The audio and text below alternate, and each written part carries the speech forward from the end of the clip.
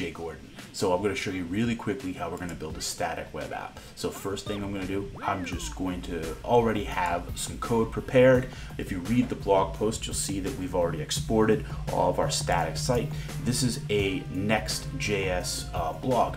All we're going to do is have it deploy the static app contents from it. So first thing I'm going to do, click create a resource.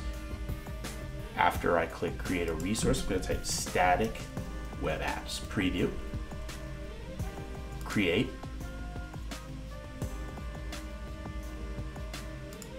The resource group, we'll just create a new one.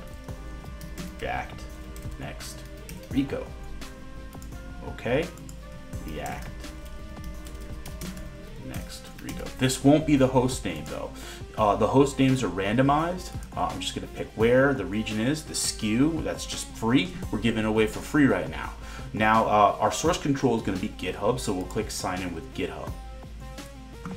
I'm gonna be given an organization, which is my account, my repository, and in this case, it's called RicoInfo.js. I'll go to my branch, which is master. I'll click build. It'll ask me for the app location, which we're gonna just leave as /. We don't have an API here.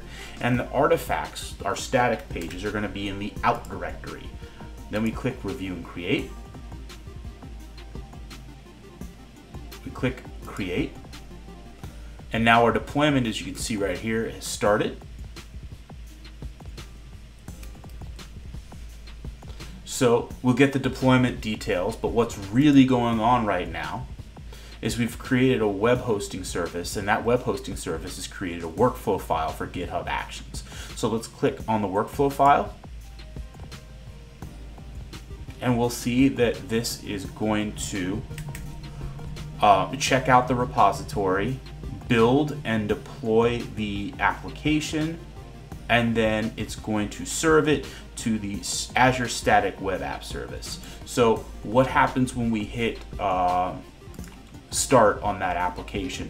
Well, it created a CI/CD workflow file, and that CI/CD workflow file in turn is going to kick off a build. That build will eventually build and deploy our application. As you can see, it's gone through everything. It's building it in the browser, or I should say in the build server, and then what we'll see is the runner, our built static pages, and then eventually the static pages go to the post action, which is the deploy. So we've built the application, we've deployed it, and once it's completed, it'll close up the job. And once the job is completed, we'll be able to go here, click on our URL, but as you can see, the deployment history is right in here. The workflow file is listed in here. We can make modifications like configuration, as you can see in here. We could set a specific environment. Environments are managed over here. We can have production, we can have development. Staging environments are automatically created when a pull request is generated and promoted into production, so we can go ahead and configure that if we want. So let's go back to GitHub.